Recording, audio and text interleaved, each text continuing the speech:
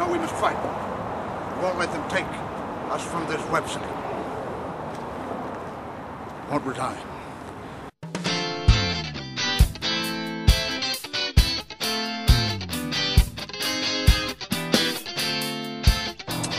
The other topic I'd like to speak about is music, vlogging and music. Now, a lot of us, I was a DJ for many years, and a lot of us would love to use a little bit of a song or a little bit of what they call background noise.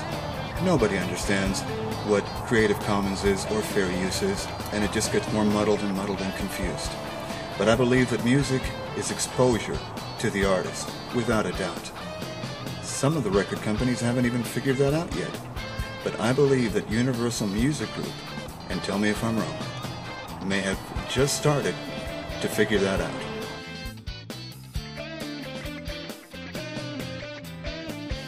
But there's a possibility that what I'm going to tell you, which is that you can possibly use music from Universal Music Group according to a joint agreement between Google, YouTube, and UMG, that might not be true. Please watch this video and tell me what you think, because I do believe that UMG, you can now use their music in vlogs, and unless they have a huge problem with the type of vlog, or if you monetize it as a partner, then you're going to have to take it down. But I don't believe your channel will be closed down anymore. As you've been noticing, less and less channels are being taken down for using music. But there is one incident recently about a baby dancing to a song from Prince, and that was harshly taken down because the artist, formerly known as Prince, did not want that song out there.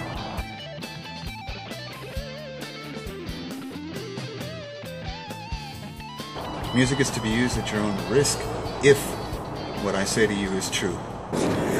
Hey guys, I want to come back and talk to you about something that I've been preaching and professing for a long time, and that is anybody who uses a bit of a song in a vlog, anybody is actually helping the artist.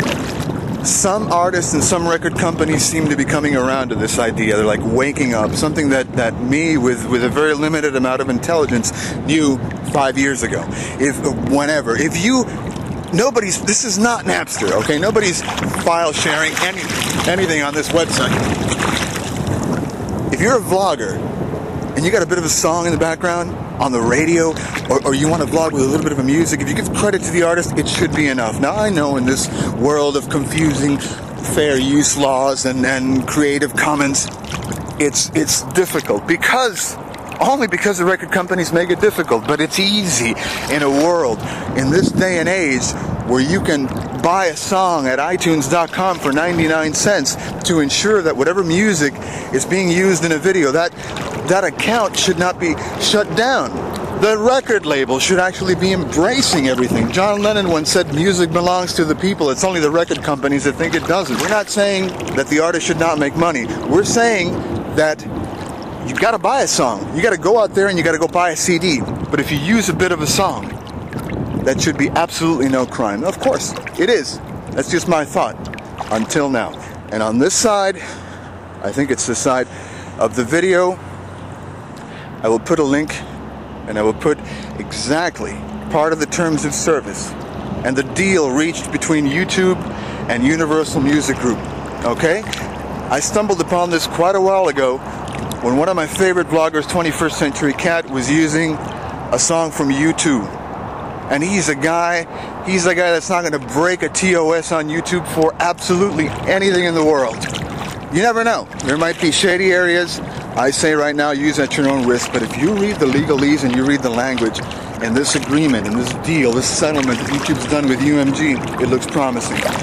And if it's the way I think it is, and the way it's actually written down in black and white, UMG is a team player and has realized that music and vloggers using music is exposure to the artist. Think about it. All those grandmothers on YouTube, and yes there are, dancing to Johnny Cash and Elvis Presley in the background. Why take that away? People like Brookers got featured and got called by MTV and NBC by lip-syncing to Mariah Carey. I've been a champion of this thing because I believe in it, because I was a DJ for a long time. And I know that artists need to get paid. You gotta get paid. That's why I would suggest vlogging with iTunes. Even if you can use a song from UMG, put the song on the video, the name of the song, the name of the artist, and encourage people to go to iTunes and buy it. That's it. Thank you for watching. I'm leaving with a bang soon. It's not every day I vlog in the ocean with my clothes on for a cause. And you better believe I believe in this. Talk to you soon, guys.